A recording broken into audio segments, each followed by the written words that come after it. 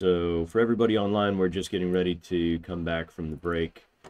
There was a question online, and Rob is going to do a quick demo here. So Rob, you are welcome to go ahead.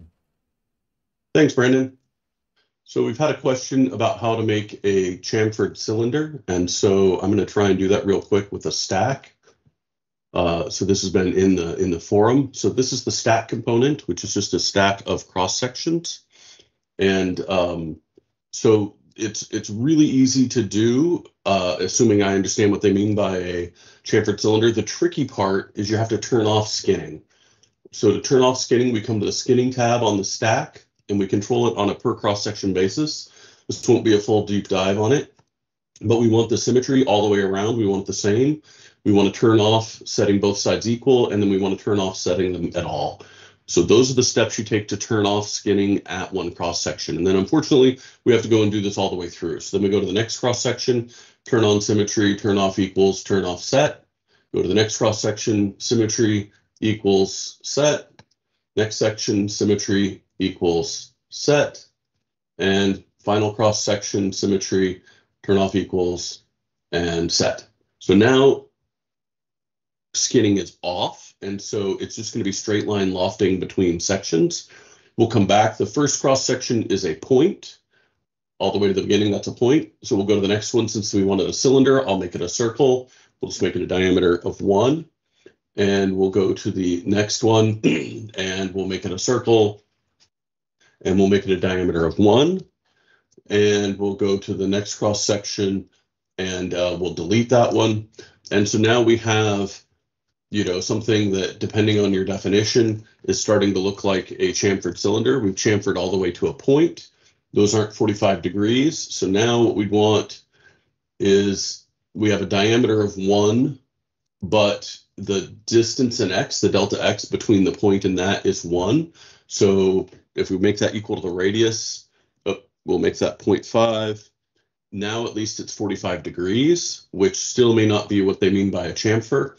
So next what we'll do is we'll come back to this point and we'll say, okay, let's make it a circle as well, and say we'll increase its diameter to 0.5. Why not?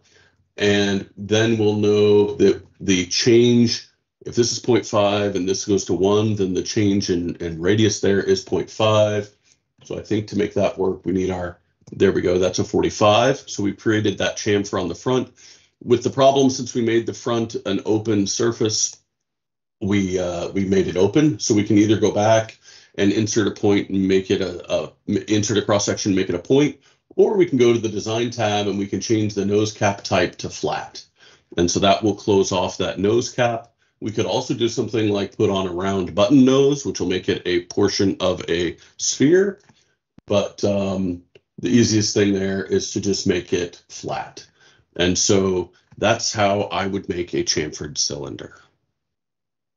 Let me check the comments here to see where we stand.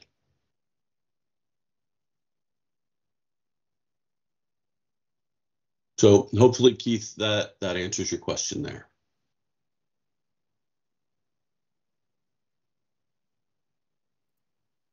So Daniel, unfortunately, we've had a question about clustering along the fuselage, and it can jump at cross sections. Mostly the jump comes in when you have a significant change in strength before and after the cross section. So if you change the tangent strength before and after, that can really throw your spacing off. If your spacing is the same on the top, bottom, left, right curves, sort of circumferentially around, you can actually use the clustering in inverse proportion to the tangent strength jump to get a uniform spacing.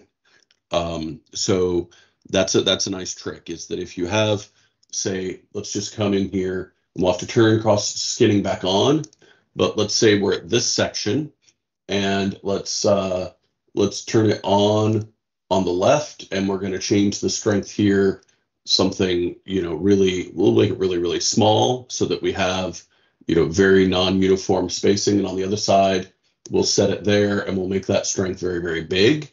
So we have, really really non-uniform spacing at this jump, what I can do, and I'm going to make it round numbers just so it's easier to deal with. So we'll make it 0.25. And so we also have the difference in X that we're also dealing with. But what you can do is you can come back in here to this cross section, and on now we're dealing with this section, and so we can change the clustering. That's on the forward side. Let's leave that at 1. But since this one was 4 times as much, what we can do is we can set this clustering to 4, and that will do what it can to try and make this more uniform. And you'll notice the first and the last are the same. So we can try and adjust some of that out. We can go to the next cross section, and now we're on this one. And so the before, if we change its forward clustering to 0.1, again, the inverse of what we had before.